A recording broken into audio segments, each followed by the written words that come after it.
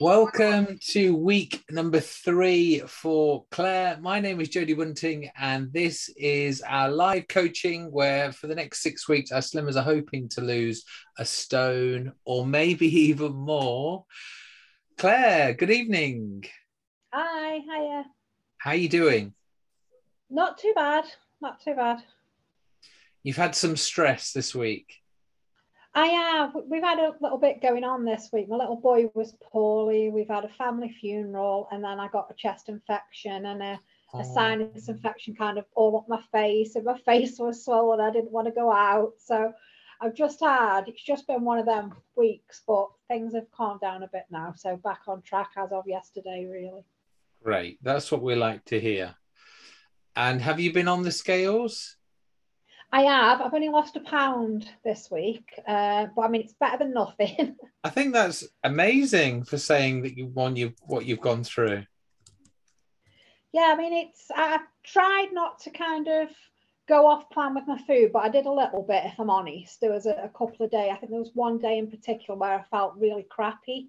And I pulled something out the freezer and had like a microwave curry. And then I had a couple of digestive biscuits. But it was just that one day that I'd had enough that day. I wasn't in the mood that day at all. But other than that, it's not been too bad. And the most important thing is, because you've got one, that means you've got your half stone certificate. Yes. Yeah, so not bad. If you look at it like that, £7 in 2 weeks, and it's not so bad. It's amazing. I think it's great. Right, let's have a little look through your food diary. So we have the yogurt this morning with banana.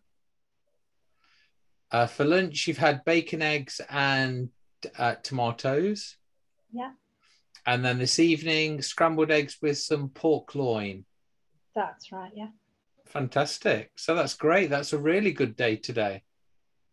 Yeah, sort of back on it a bit now, because I wasn't able to do any exercise or anything at all last week. I didn't even take the kids to school for a few days because I felt that poorly. So I'd got like no exercising, no walking, nothing last week at all. So I've kind of got back on it today.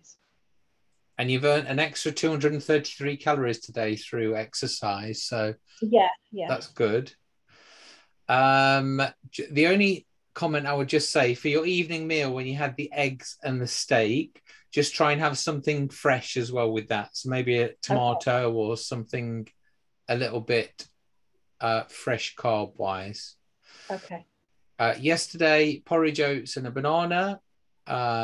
Yesterday, you proved that you were a real Stoke E by having an oat cake, a Stoke oat cake with just butter on it. Yeah, just put. I'm quite happy to eat oatcakes just dry. We've all been known to just like get one out the fridge cold and walk around with it. The kids do it as well. Cold. I did just put a little bit of butter on. Yeah, just cold out the fridge. Really? Oh, I prefer mine hot with cheese, Claire. No,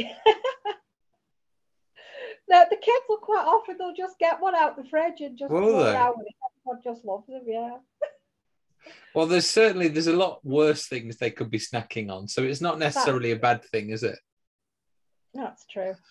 And then in the evening, you had turkey mince with carrot, peas, mushrooms, and broccoli. Yeah. And then in the evening, pear, just a snack of a pear, and you've tracked your coffee there. Yeah. Sunday, egg and cheese omelette and an apple with a little bit of toast as well. Sunday lunch, chicken and veg with a baked potato. And then the evening, some porridge and a pear. Yeah. Saturday, cheese and egg omelette again with tomatoes. For lunch, pate and rivita with an apple. How did you find that? What, the pate? And the rivita, yeah. Yeah, I like that. Because it's one of the staples of our losers. They just find it's quite flavoursome and it's quite filling as well. Yeah, and I absolutely love rivita because you can you could just put a bit of cucumber on them, or you could put some ham on, or there's like so much you could do with them, and I like the taste of Ribena, so they're a go-to really. Because a lot of crisp breads and things, it just tastes a bit like air, where once you've got the Yeah. Ribena, it's quite filling, isn't it? So that's good. Yeah.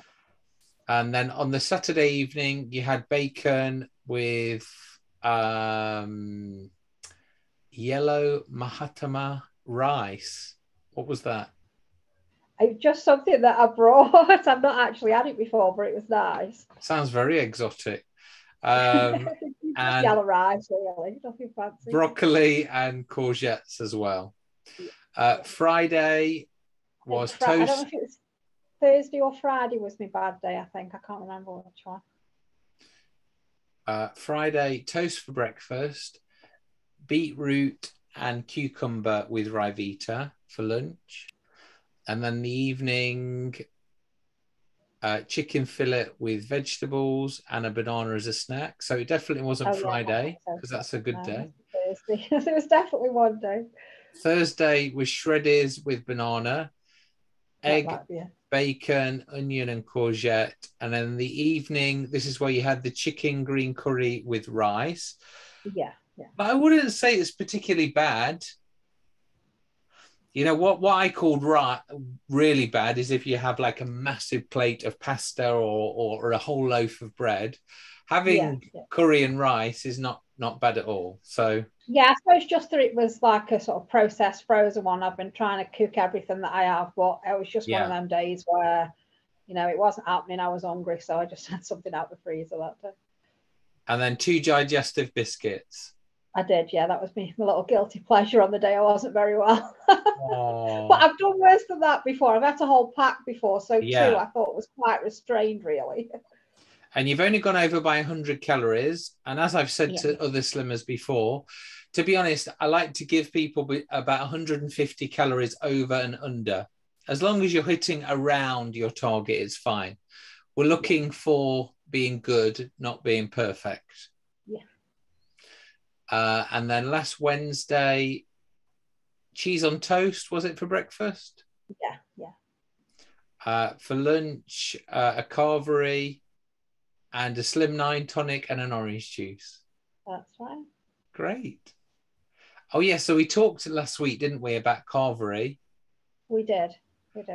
So I'm glad you went the next day and had one. I did, yeah. I just, I remembered what you said. I didn't have the Yorkshire pudding, didn't have the stuffing or anything. I just had the meat, the veg, didn't have potatoes, but I did put a little bit of gravy on because I find it really dry without that little bit of gravy. Yeah, so no, have gravy. I had the gravy, but not the other stuff. So now we've got a farmhouse inn near us. Have you got one of them near you? I think we've just got the Toby here, Toby Carvery. It's called Cherry Tree. Have you heard Jill or anyone talk about Cherry Tree? Yeah, I've heard Jill mention, yeah. It's the really popular one, and they have basically like 15 types of vegetables. So you get more variety. However, I have to say the quality at Toby Carvery is so much better. Yeah. So, when you hear them talk about Cherry Tree, your friends over this way, just ignore them. Toby's the best, okay?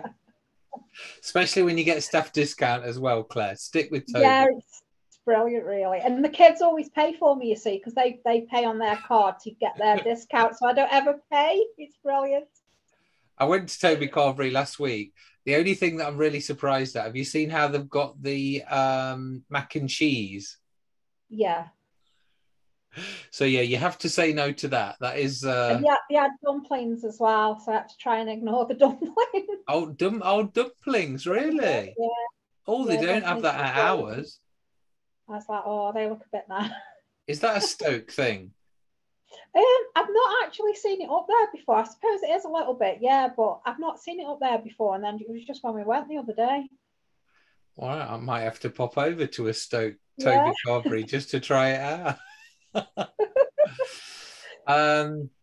Right, for breakfast on Tuesday, porridge with banana. In the evening, bacon, tomato and eggs.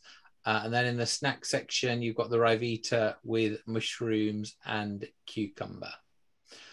And again, there's just 2 days there where you've had Ribena with some sort of vegetable. Just bear in mind that you need to have some protein with that. So having the pate or some cheese on it would be ideal, just so you're getting your protein in. Okay. I'm surprised you haven't lost more, you know. I was a bit, but then I suppose I've done no exercise at all. Like I've not even just walked the kids to school or nothing. I haven't done anything. And I've also been on quite a high dose of steroids and antibiotics. So I've just been, you know, a bit rubbish, really, feeling a bit rubbish. But I suppose, you know, £1's better than none, isn't it? And yeah, and as I said, to lose £7 over the first 2 weeks is fantastic. Now, you sent me some questions last week about the weight loss injection. Yeah, I sort of looked into it, and they're quite a bit of money, and I'm just wondering, are they worth it, or is it a good idea, bad idea? Are they not free then? I thought they were free. No, apparently. Well, I went to see the doctor about it, and they said some NHSs are offering them free. Yeah. But not Staffordshire, which doesn't surprise me really. Oh. So they said at the moment they only have like the fat binding tablets that they can give you. But Yeah. I've tried them once in the past, and they actually made me really ill, even whether I was eating the right thing or not. They just didn't really agree with me. So I was a bit reluctant to kind of go down that road again, because I think really you should be able to do it by your food. But then I read about the injections, and I did think, if there's something in them that actually lowers hunger, because that's where I struggle long term, is I'm hungry. Yeah. You know, I get quite, and then that's where I'm likely to go off plan. So I just wondered, you know, are they worth it or not? But they're quite priced. They're about £150 for 6 weeks worth, I think. So what I would say initially is no, purely because it's a little bit like any other fad diet. The fact that once you stop taking the injection, what are you going to do then? Yeah. Because what it's actually doing is an appetite suppressant. So it's great to help you lose weight. However, when you get to your goal weight and you stop taking the injection, you know, what are you going to do then? You have to also remember another appetite suppressant is good fats and protein. So if you can start to add more of those, which you have been doing anyway, you've probably noticed your appetite has started to lower already. Yeah, definitely at the end of the first week, I noticed that I wasn't sort of thinking about food as much, and I was obviously eating enough that it wasn't a problem. I struggled a little bit this last week, but I think, like I say, with not feeling very well, I think sort of food can be a bit of a comfort, can't it? A bit of a go-to. So I have had to really fight it a little bit this week. Yeah. But sort of feel like I'm back on track again today. So I'd definitely say, as long as you're feeling in control, I wouldn't definitely go for the injections, because, as I said, long term, it's a much healthier way to do it. And also, they are quite new, and they haven't really released, you know, the side effects too much as well. So I wouldn't recommend it at this stage, especially for yourself. Okay. And then also you mentioned about being on the steroids as well this week, which again is known for delaying weight loss and stuff. What I would say about that is just try and up your water a little bit extra as well. Yeah, well, I was only on them for 5 days. I've finished them now, so that's fine. Okay, great. Wonderful. Right, this coming week, have you got any challenges coming up?